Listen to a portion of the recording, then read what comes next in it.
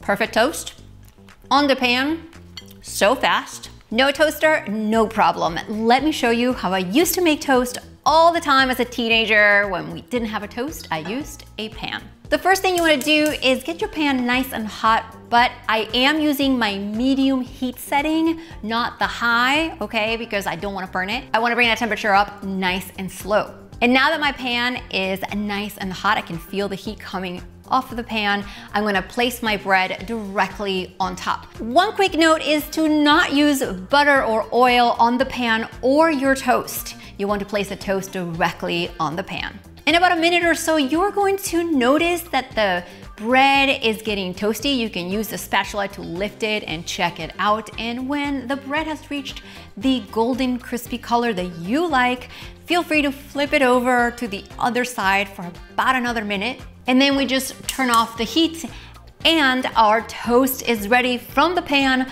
to the plate. Let's butter it up. It looks so toasty and awesome. And if you're just learning how to cook and appreciate this type of how-to videos, make sure you give this video a thumbs up. And I'm gonna also leave you with another cooking tutorial up next. See you next time.